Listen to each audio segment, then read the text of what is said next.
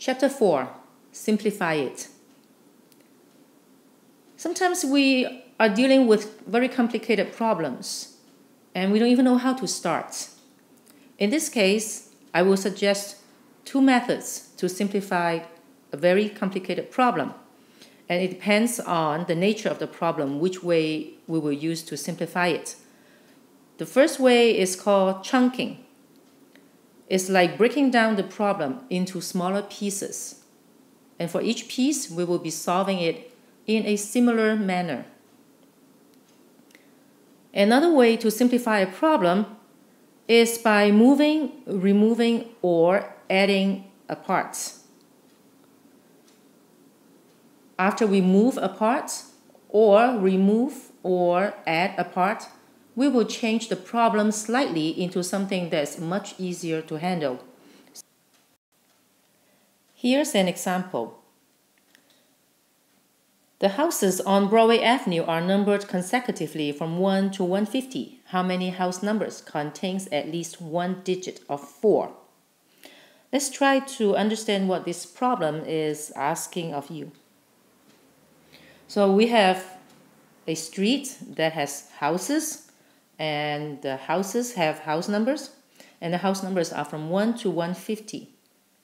So we are asked to find out how many house numbers contains at least one digit of 4. Before we start working on this problem, let's think of some possible house numbers that contain at least one digit of 4. So let's take a look. So a few examples are house number 4, 14, 24, 40, 41, 114. All these house numbers have a digit of 4. So how do we count how many such numbers are out there? Well, you can list it up from 1 to 150 and then just count it one by one, but that's going to take a lot of time. And if for some reason you got a hiccup at some point, you have to restart counting again. So this is not a good way to do it. So we will break this problem down into smaller parts. And we will break it down by the place value of the digit 4. So in the examples that I have listed here, the 4 can be in the ones place, or the units place. It also can be in the tens place. So let's count by that. So I'm going to use a table to help me do that. So in my table, I have listed the position of the digit 4, which can be in the ones place or in the tens place. And then I'm going to count the house numbers with the digit 4 in that place. So house numbers with digit 4 in the ones place could be, I'm listing them out without missing anyone, 4, and then I move on to 14, I move on to 24, all the way to 144. In each group of 10, like in each decade, there is a digit 4 in the in the ones unit. So from 1 to 150, there are 15 groups of 10. It's like 1 to 10, 11 to 20, 21 to 30, and so on. So we have 15 groups of 10. So if you count that 15 groups of 10, each group has a 4 in the ones place, then there are 15 such house numbers. All right, let's move on to the tens place. Now in the tens place, this time 4 has to be in the tens place. So we have 40, 41, and so on all the way to 49.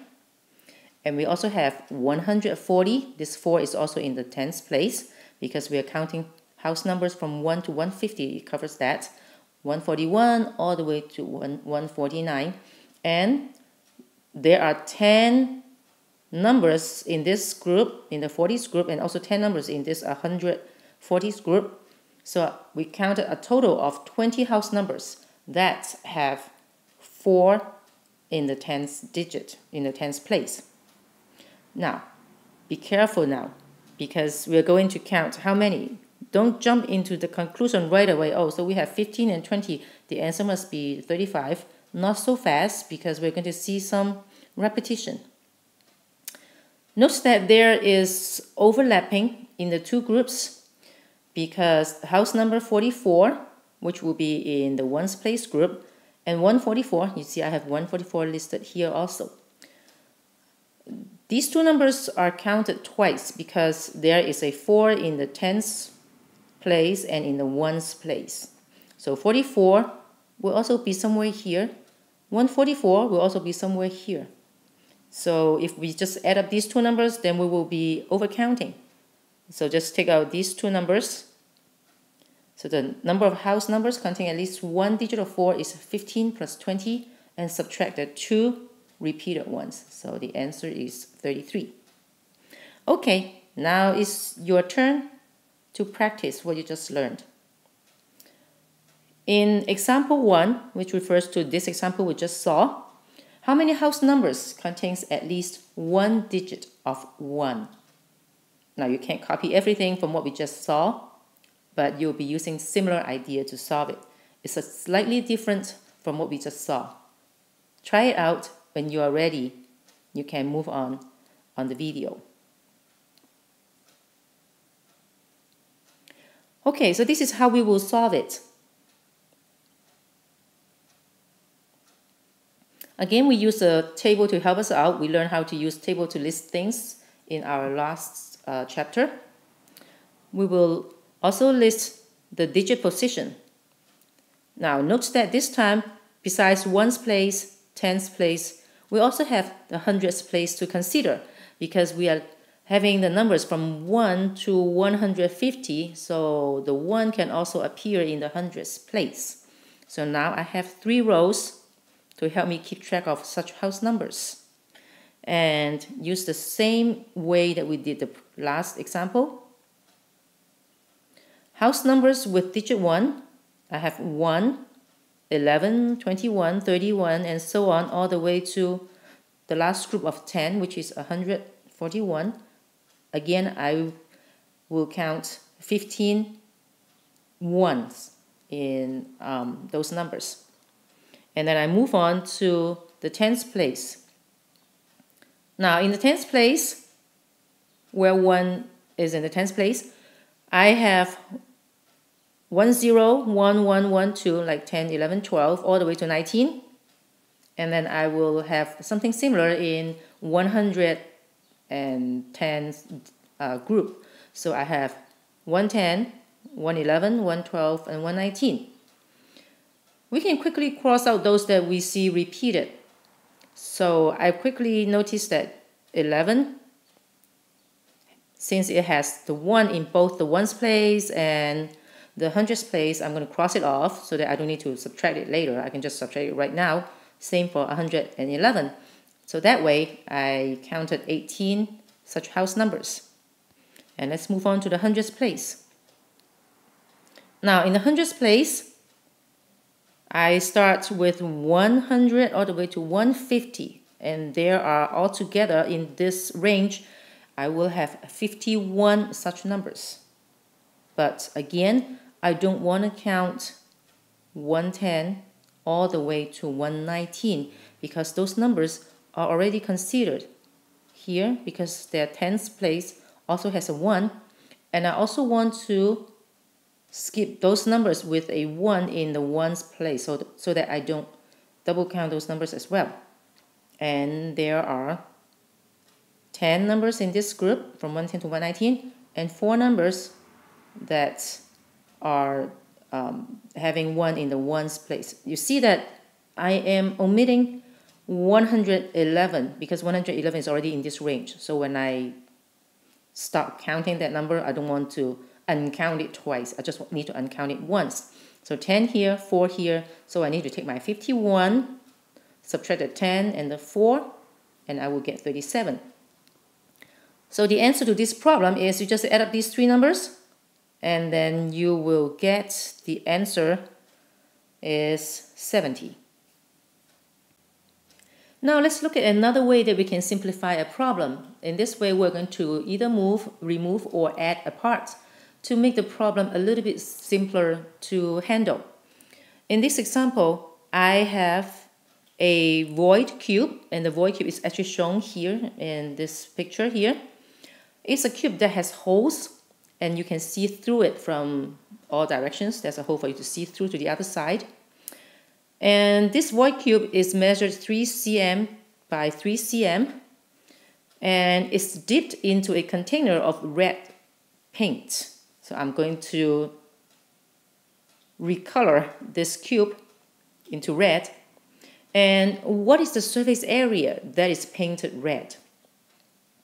When I dip this thing into red paint, the whole thing will be changed to red. But it has holes in it. That means the inside of the cube will also be painted red. And I'm asked to find the surface area that is painted red. Now, how can I simplify this problem? Well, this is how I can simplify it. Think about the cube that has no hole. If the cube has no hole, that means this part, imagine that there's no hole here, no hole here, here, and then the bottom, the right, and the back. Imagine that it's all covered up. Then it's easier to find out the surface area of this cube. So in this case, it will be each face is 3 by 3, and I have 6 faces in a cube, so it would be 3 by 3, and then times 6, that square centimeter. So it's 54 square centimeter. After I got this thing without a hole, now let's consider the effect of the hole. How much surface area do I gain by having those holes? So this is what I got.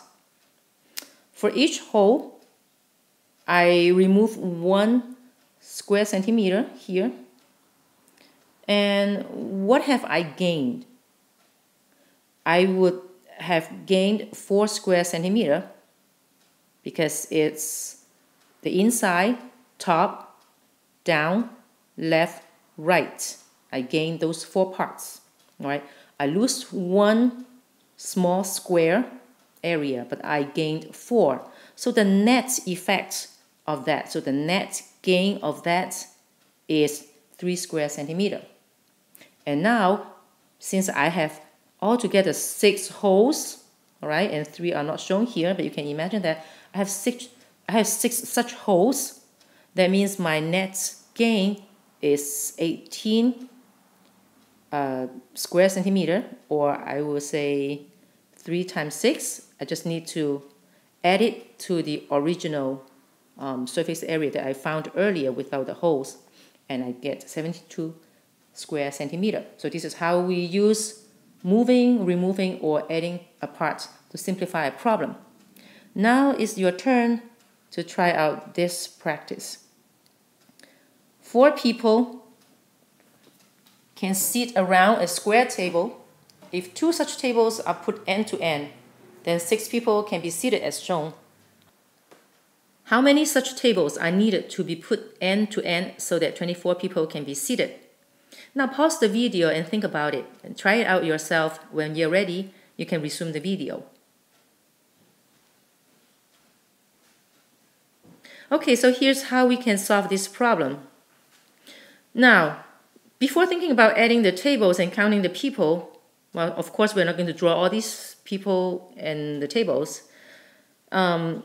Notice that we can remove 2 people at the 2 ends, as shown below. Because these 2 people, they're making the situation complicated. So forget about these 2 people for now. And we see that each table can seat 2 people, right? When I add a table, I can add 2 more people without counting the 2 people sitting at the end. And now I need to seat 24 people. So 2 people will be sitting end to end. That means I need to put the other 22 people on the top and on the bottom as shown in this picture.